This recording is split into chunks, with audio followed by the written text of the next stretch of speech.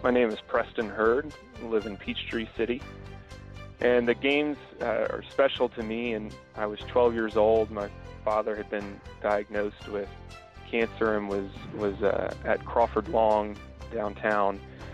And while he was undergoing treatment, we, as a family, used his hospital room as a jumping-off point to go to various games. And we were intimately woven into the fabric of the Olympics as they came through, and I can remember vividly going to see Carl Lewis and Michael Johnson, track and field, and watching the Dream Team play basketball and several other events. And the one that stood out to me was Greco-Roman wrestling. I'd never seen anything like it at the World Congress Center, and enjoyed that time. And it was such mixed emotions then, and now looking back on it as he ultimately passed away several years later. But the games hold a special place in my heart, as well as the bittersweet memory of what he was going through and what our family was going through at the time.